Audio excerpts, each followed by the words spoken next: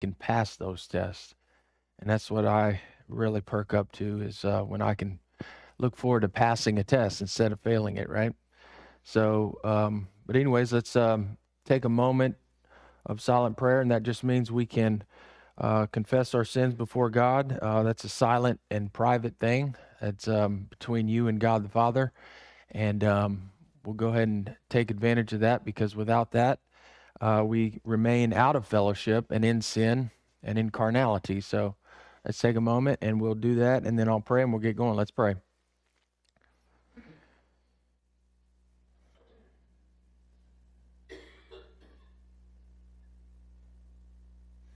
Dear Father, we just thank you so much just for being here, for getting us here. Your grace always provides a way. It provides a method. It provides the information that we need to live in a way that is not only joyful, but is pleasing to you.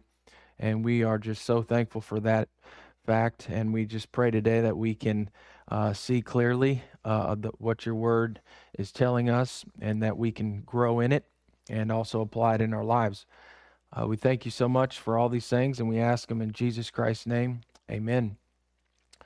So we've been looking at, as you recall, Jesus being tested by Satan. And, it's a little bit of a strange scenario when you think about Jesus Christ being tested by Satan. Just think about the bigger picture here about what Jesus is doing. And why would he expose himself to this type of thing? This is Jesus. This is the God-man. And this is Satan, which is the one who rebelled and the one who is completely against him. But at the same time, why would Jesus expose himself, allow that to happen? Because we all know that God is in control and sovereign over all things. And I think what really helps us understand this is a verse I mentioned last Sunday in Philippians. And let me read it again because these verses actually answer the questions about why did Jesus do this, or why did he do that, or why didn't he do this? And it kind of helps you understand why he allowed, and I think willingly did what he did. And these verses are in Philippians 2, 5 through 8. Let me just read them because without understanding this, it's hard to grasp why Jesus did what he did and why he made the decisions that he did in relation to Satan. And because he could have done a lot of things. There was options there. As far as humanity is concerned, as far as we're concerned, Jesus was a man, but he was also God. So let me read these.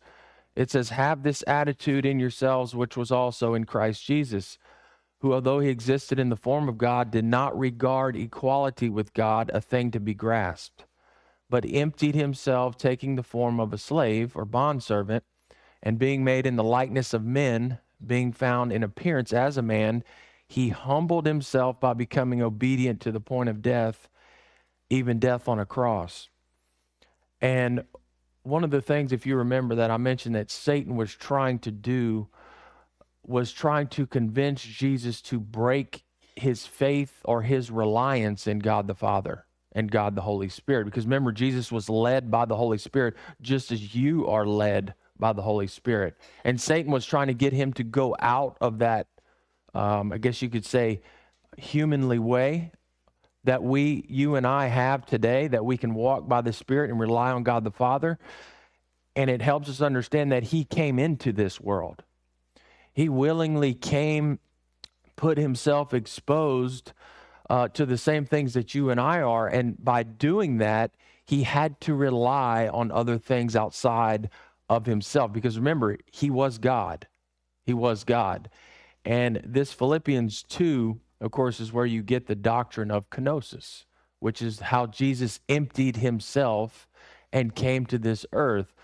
And, there's a lot of ways to think about that. But one wrong way to think about it is that Jesus somehow lost his deity or lost his powers as God. He still had every bit of power as God and man. But what he chose to do is willingly set it aside. He could have done whatever he wanted when it came to Satan and came to being tested and came to Satan's life. He could have said, poof, you're out of here, buddy. But he didn't do any of that. Could have, but he didn't do it. And I think it goes back to this right here. He willingly chose to take on this body of limitation. And when you are coming to humanity with a body of limitation, God has given us the helper, the Holy Spirit, for a reason. He knew we needed help because we were limited. He knew we needed him. He knew we needed his word. That's why we have his word. And that's interesting because Jesus uses his word every single time in the test. But you get the idea. Jesus could have done a lot of things, but he didn't. And I think that's one of the points of this story, because every single Christian, in order to be successful, has to rely on God. And we can break that down and say, yes, we need to be filled with the Spirit, but I'm putting it in a broad brush. We have to rely on God to be able to walk, to be able to glorify him, to be able to pass any kind of test that we could ever be exposed to. And it's no different with Jesus Christ, because he chose to come into the world and be a human just like you're a human. The difference was he was without sin. And he was obviously God. So I wanted to mention that because, that's why Satan's trying to get him to break his trust in the Holy Spirit's power. It's the same thing that happens to us. Tests in life are designed to break your faith, break your reliance on promises, on the Holy Spirit, on God, on things that are spiritual in your life. That's what tests are designed to do. And we'll see that as we look at Jesus Christ, because this would have been pretty easy for someone who created the world in 7 days to just snap his fingers and be in a better place than he was. It was a tough spot where he was in. 40 days of fasting. He was hungry. He was tired. He had the human limitations of the human body. And at the same time, he made the right decisions in those times of desperation, because he was in full and total reliance on God. And that's what was carrying him in his humanity. Remember, he's the first one that lived the life that we have today. The Holy Spirit was given to us after Jesus departed. Well, he had the Holy Spirit. He's the one who started off with the Holy Spirit and showed us that not only is it possible, but that it is a completely achievable and something that we can do, you and I can do every day of our lives, because he is living proof of that. Limited, able to be tempted, of course not able to sin, but able to be tempted. And if you've ever thought about what it's like to be tempted as you're going through that temptation before you maybe make a wrong decision, that can be a tough spot. It can be a very tough spot, because that's really where the, that some of the suffering occurs, is in that dilemma in making a right or wrong decision. Once you make a right decision, things change for you, either for the better or for the worse. And if it's obviously a decision for God, it's for the better, right? So anyways, I just wanted to reemphasize that, because Jesus could have easily turned those stones into bread. And you and I can easily accept a different option than the Godward option that glorifies him. And Jesus could have done the same thing. It's so easy to do. It's so easy to do for Jesus, and it's so easy to do for you. But look how powerful it is when you don't rely on your own will and desires and look to God and his leading and rely on him and what he can do in your life. That's what Jesus is showing us in these tests.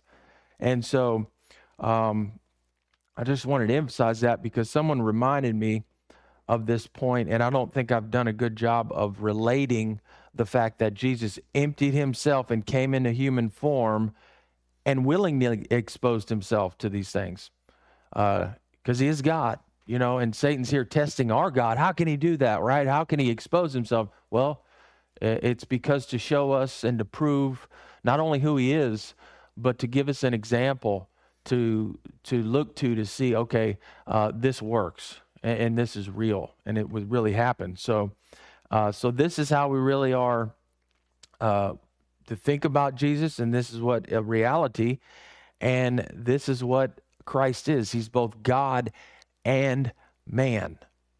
But remember, he set aside that deity, or that power, I guess you could say, that he had, that he decided not to use, because it was something that was in the God's will for him to become a man. That was a big part of that, right?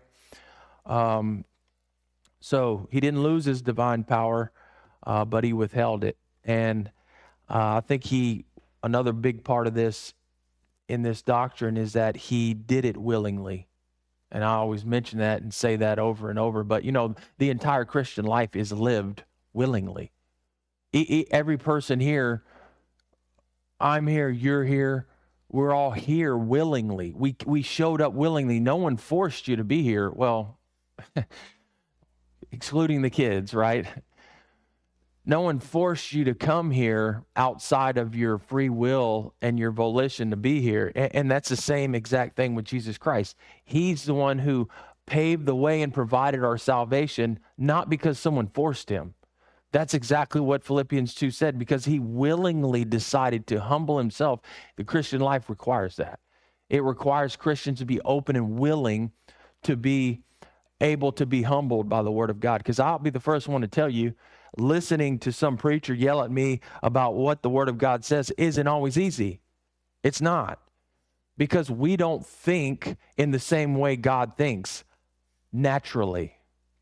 At least anymore, since the fall of man. We have a sin nature, and we think differently than the word of God tells us.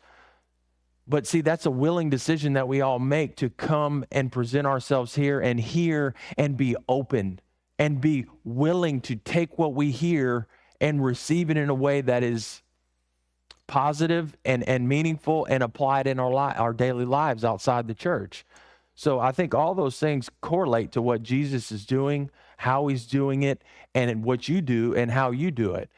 It's a willing thing, right? It's a thing that you have to accept the challenge and rise up to the occasion. Because if you don't accept the challenge, you'll stay in a certain place, right? You'll stay in a place. And I think we have to continually accept and be willing, because, that's part of growth. It's part of growth. It gets you out of your comfort zone, right? We come out of our comfort zone, and then we kind of just want to either slide back because maybe the pressure is a little bit too much, or we just want to stay there. We don't want to rise out of that.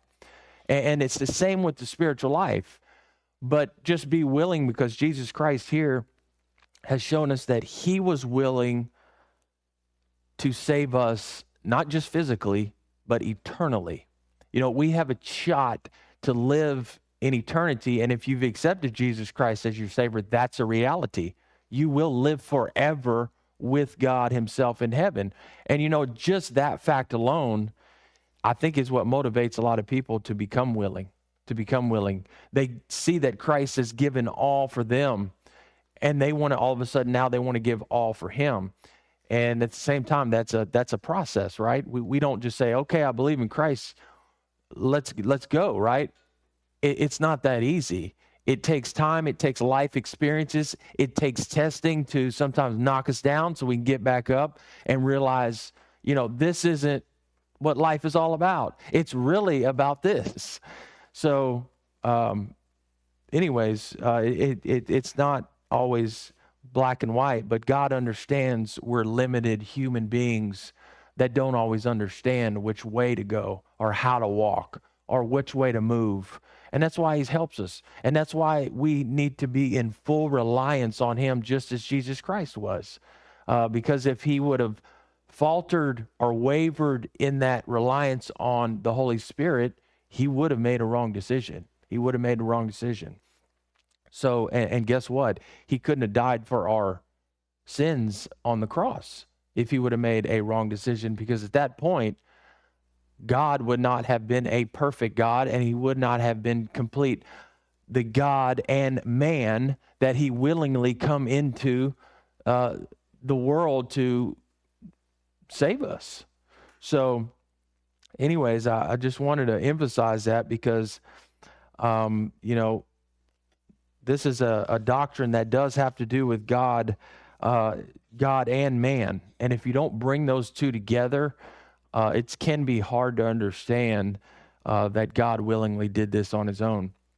So that should answer a lot of questions about why would Jesus even lower himself under Satan? Kind of. That's you kind of look at the story. You say, well, Satan's kind of over him. He's just slapping him around. Well, I mean, you can look at it like that, but the reality is he's slapping Satan around because he's the one who's not only proving to us through Scripture, we can see the story and we can learn and grow from it, but he's proving to Satan that there's nothing that he can do in his power to break God's plan and God's will through Jesus Christ coming willingly into a human body, which is what you're in too, by the way. Same one that he had. So he was exposed to some very terrible things, by the way. Anyways, willing, big deal, big part of this. And it's no different for you and I. I think this is really what Jesus Christ is helping us understand. He's defining faith, because he had to use faith in this position as well. Because when you're limited like this, you have to trust on something outside of that limitation. And Jesus understood that he came into the human form of a man in this body, and he knew that he couldn't just say, poof, everything's going to disappear and I'm going to have food, I'm going to have water, I'm going to have no pain, no suffering. He understood that before he made the decision to come and die. He knew he had to physically die. He knew that. He knew he had to go through death. He knew he had to spiritually die for our sins on the cross. He understood all these things. And, when you understand that you're coming into this limitation, he also understood that he had to rely on God outside of himself, which is God, the Holy Spirit. We could see that at the beginning of the story. The Holy Spirit led him to the testing. Jesus didn't say, I'm going to just go over here and do it myself. He was a human. Remember, he was a baby. He grew. He learned the Word of God. Remember, he was in the temple learning the Word of God with students. And all of a sudden, he was teaching them because he knew a lot. He was always dedicated and consistent. But you get the idea. He learned just like we learn. That's part of the human body, right? Yes, he's God. At the same time, he knows all.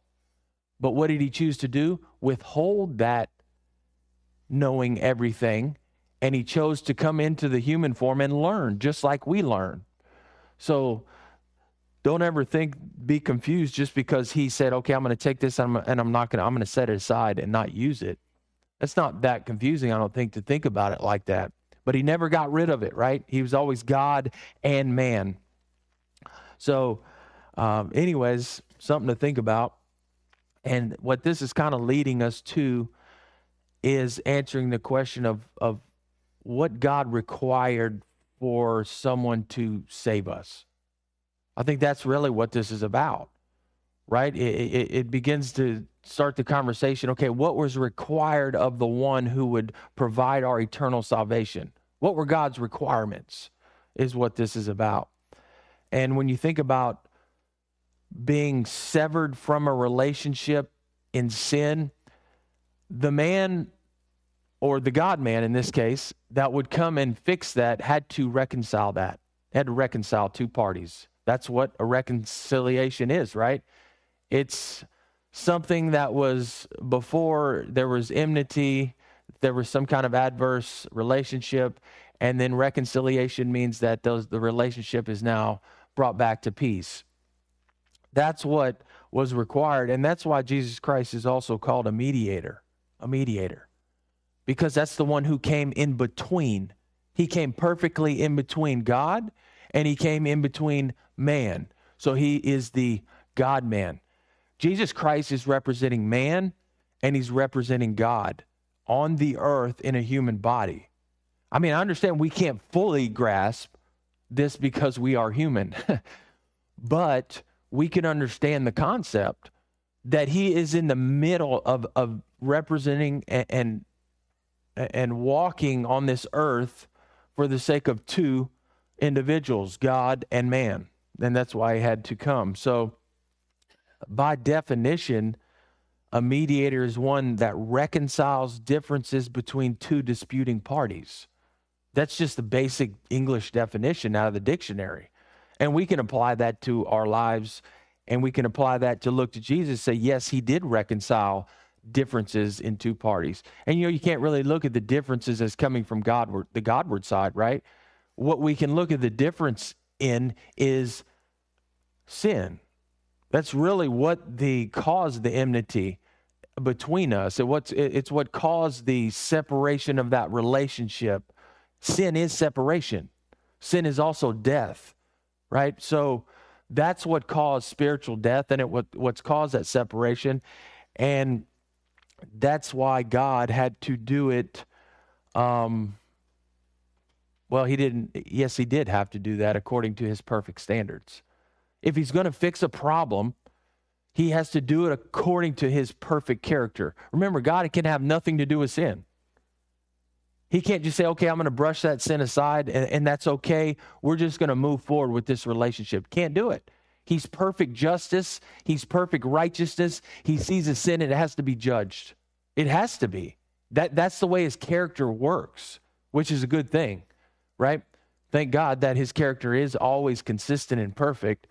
But I'm just trying to tell you that the mediator had to represent both parties, which meant one side there was a perfect God, and one side there was a limited man, which, by the way, we started off without sin. We started off that way, and that's how God came here as well, without sin. So he was in limitation, but he was also God. So both parties were being represented. So the first qualification you could say was that he had to be sinless. That was the first qualification. He had to be sinless, which, guess what? That takes every one of us out of the qualification list. We're done. We can't die for everybody's sins on the cross. We've all got a sin nature, right? And I think that instantly brings up the next qualification. If he's representing both sides, he had to be a human. He had to be a human. He's representing us, he's representing God, and he's reconciling that relationship. He had to be a human, and that's why he came in through the virgin birth of Mary.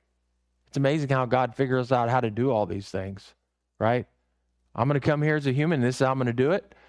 The virgin birth. That's what I said, the virgin birth. That's how God got here, and he experienced all the things that a baby would experience. But he was sinless. Remember, no father. The sin nature comes through Adam. In Adam, all die. Well, Mary didn't have a husband, or at least she didn't have a father to her baby. I'm talking about physically. She had a husband. But you get the point. Virgin birth, no sin nature, right? And if anybody tells me they didn't have a father and they don't have a sin nature, I'm gonna say you have to go back and track that again. Try again. We've all got a father. So he had to be sinless. He had to be human. Okay, we checked those off the box. So now he's representing us. He's representing God. And there's also another thing that comes into place. He had to be acceptable, which is sinless, and it is a man. Those are part of being acceptable. But remember, there also had to be a payment that was involved. Because you do the crime, you do the time. Well, you commit the sin, you've got to be judged.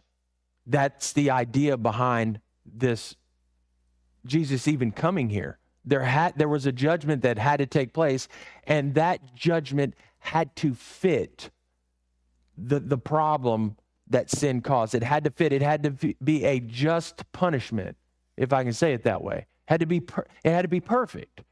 It had to satisfy God's perfect standards. So we couldn't say, oh, well, we're all going to die for sin, because it wouldn't be good enough. We have a sin nature. It had to be a perfect sacrifice. Perfect sacrifice. Hebrews 9:11 talks about sacrifice. And it says, but when Christ appeared as a high priest of the good things to come, he entered through the greater and more perfect tabernacle, not made with hands, that is to say, not of this creation, and not through the blood of goats and calves, but through his blood he entered the holy place once and for all, having obtained eternal redemption. So you get the idea there. This is referencing the blood of goats and calves, which they did offer those sacrifices, but they weren't the once and for all. They continually did them because they weren't the one sacrifice that was the perfect sacrifice that resolved the sin issue eternally, right? That's what this is referring to. This is talking about the one that was qualified to die for the sins of the world. So the mediator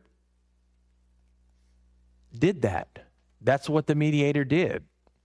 I think another reason he had to be human is because he had to fulfill the promise given to David, that he would have a son that would rule forever. That's in the Old Testament. David would have a son that would rule forever. That was looking forward to Jesus Christ forever. That's eternal, by the way. Another reason Jesus had to be human was because remember what we're resolving while we're here. We're resolving a conflict between God and Satan, and that resolution is happening through human beings. The angelic conflict, right? That's happening through you and I. Through your individual volition, God is going to show you, the world, and Satan that he is not only God, but that he has won and will win. And so God stepped into that conflict as a human.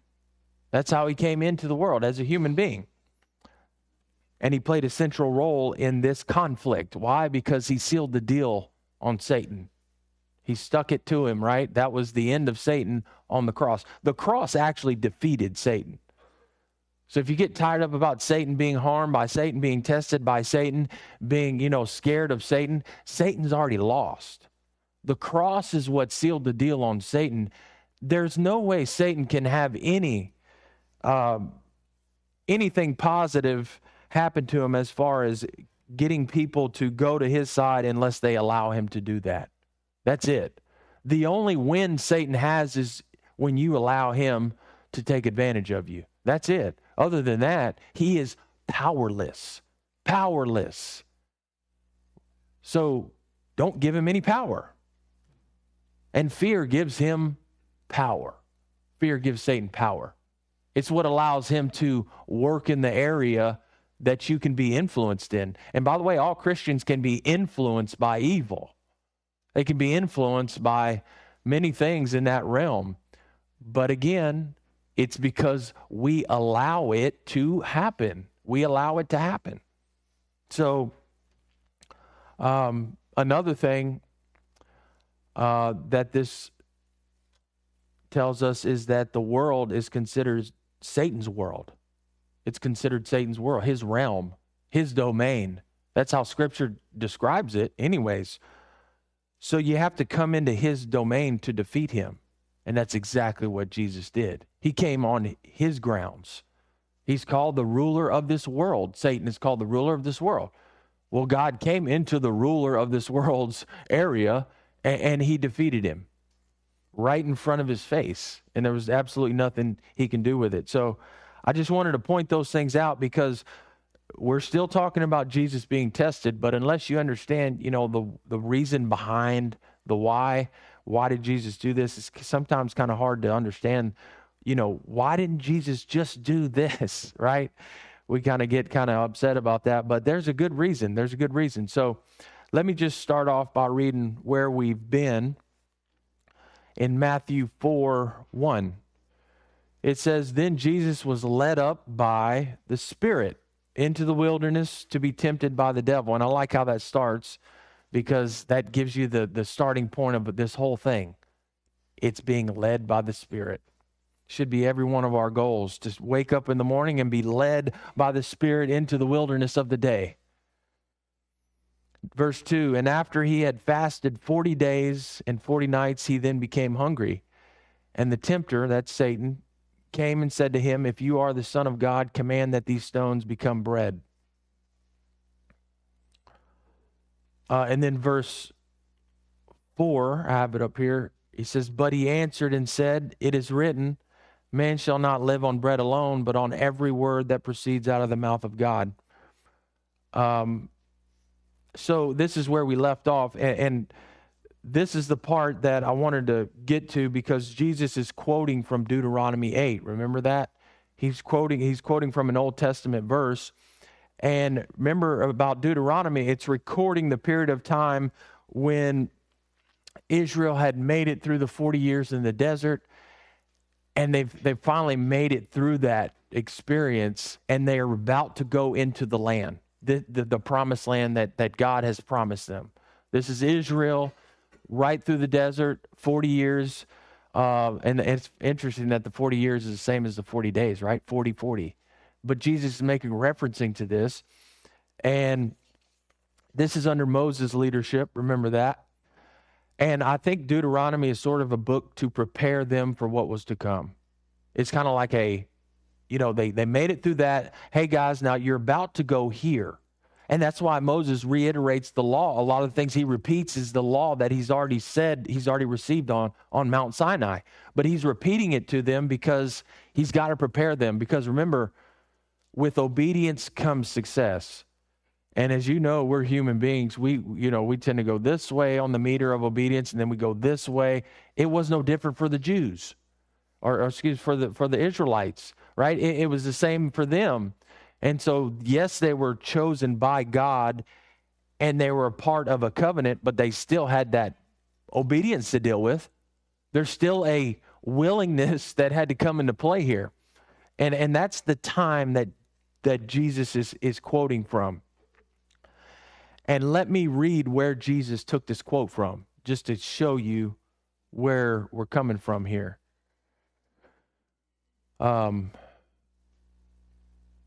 This is in Deuteronomy 8:1. If you want to go there, you can. I'll read it here.